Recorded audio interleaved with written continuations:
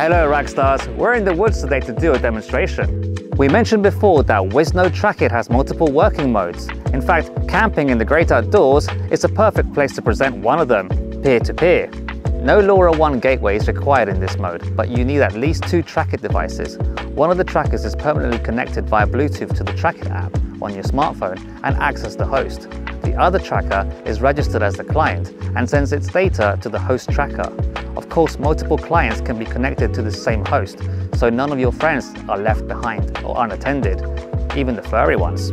Getting lost while hiking is scary and dangerous. However, you and your friends can feel safe, as by using TrackIt, your location will always be known, and if someone knows where you are not lost.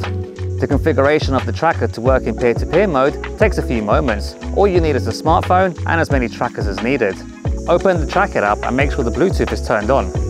For pairing the 2 devices, just follow the app. It's pretty intuitive, or you can watch how I did it in the previous video by clicking the information card.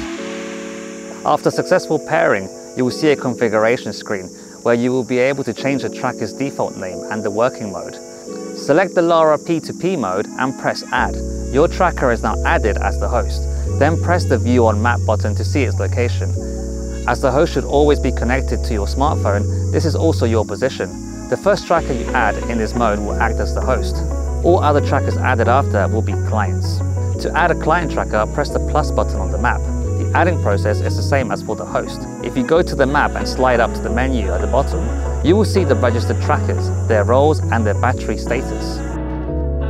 Give one device to everyone from your party and go exploring safely. Okay mate, I'm gonna go check out the sites. Alright, stay safe. Create a geofence and receive alerts if somebody goes too far.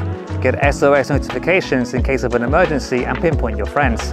Everyone will be accounted for on the map. Don't forget to like, share and subscribe and enjoy your off-grid adventures with WisNode TrackIt.